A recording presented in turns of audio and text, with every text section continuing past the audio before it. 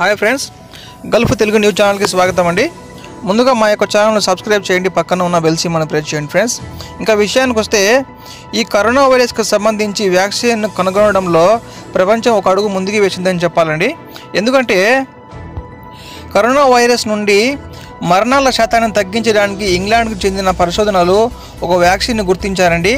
దాని పేరు వచ్చేసి డెక్సామెథాసోన్. యాక్చువల్గా ఇది మన ఇండియాలో కూడా అన్ని ఫార్మసీలో దొరుకుతుంది. ఈ ఔషధాన్ని 20 మందికి ఇచ్చినప్పుడు అందులో దాదాపు 19 మంది రికవర్ అవుతున్నారంటండి. ఇక్కడ ఇంకో ముఖ్యమైన విషయం ఏంటంటే ఈ ఔషధాన్ని అన్ని కరోనా పేషెంట్లకు ఇచ్చే అవకాశం అయితే లేదు.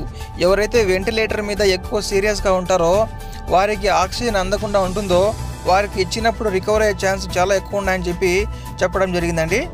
తర్వాత ఈ ఔషధానికి సంబంధించి ఈ కాస్ట్ కూడా పెద్దగా ఏం లేదండి.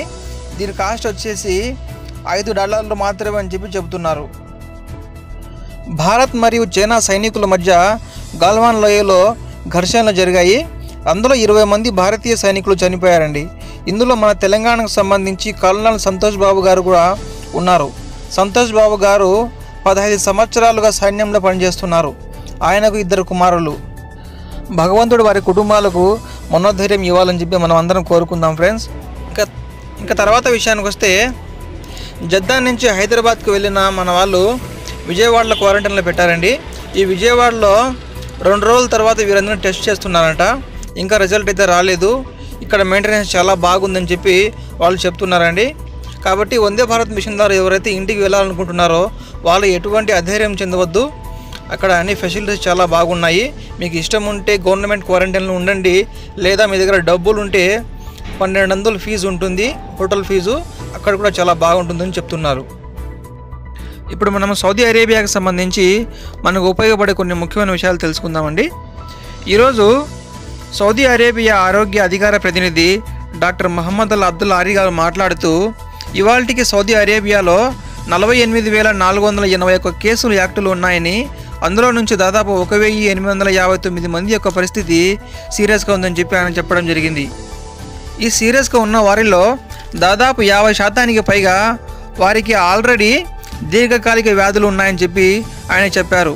దీర్ఘకాలిక వ్యాధులు అంటే వారికి ఆల్రెడీ బీపీ, షుగర్, తర్వాత టీబీ, అదేవిధంగా శ్వాసకు సంబంధించిన వ్యాధులు ఆల్రెడీ ఉన్నాయి. అలాంటి వారికి వ్యాధి సోకినప్పుడు ఎక్కువ సీరియస్ అవుతుందని చెప్పి ఆయన చెప్పడం జరిగింది.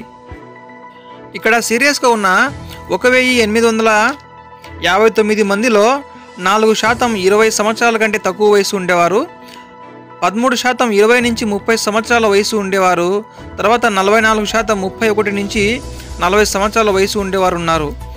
అదేవిధంగా 39% వచ్చేసి 60 సంవత్సరాల పైబడిన వారు ఉన్నారని చెప్పి ఆయన చెప్పడం జరిగింది. అంటే ఇక్కడ 30 సంవత్సరాల నుంచి 60 సంవత్సరాల లోపు ఉన్న వయసు ఉన్నవారు చాలా జాగ్రత్తగా ఉండవలసిన అవసరం ఉంది. సౌదీ అరేబియాలోని ఎంబు ప్రాంతంలో 2 సంవత్సరాల బాలుడు కరోనా వైరస్ నుంచి కోలుకున్నాడు. అల్హమ్దులిల్లా, covid19 నుంచి నయమైన తర్వాత పిల్లవాడు ఒంటరిగా డిశ్చార్జ్ అయ్యాడని చెప్పి ఆరోగ్య మంత్రిత్వ శాఖ చెప్పడం జరిగింది.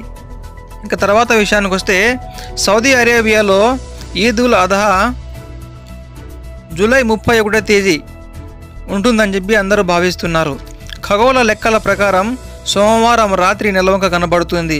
అంటే జూలై 22వ తేదీ మొదటి రోజుగా గుర్తిస్తారు. జూలై 31 శుక్రవారం చివరి రోజు అవుతుంది.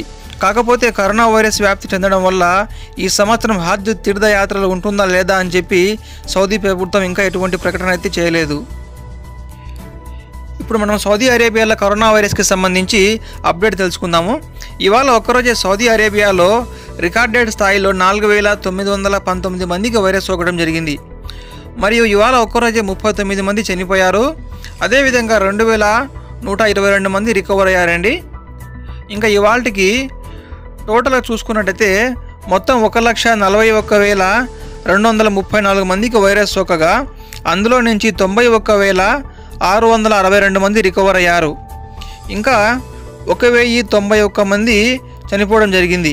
ఇవాళకి 48,481 కేసులు యాక్టివ్లు ఉన్నాయి. అందులో నుంచి 1,859 మంది యొక్క పరిస్థితి చాలా విషమంగా ఉంది. ఇక్కడ ఇంకో ముఖ్యమైన విషయం ఏంటంటే ఇంతవరకు సౌదీ అరేబియాలో నమోదవుతున్న కరోనా వైరస్ కేసులలో ఎక్కువ సంఖ్యలో రియాద్ నుంచి నమోదవుతూ వస్తున్నాయి. ఇవాళ కూడా రియాద్ నుంచి 2371 కేసులు నమోదయ్యాయి.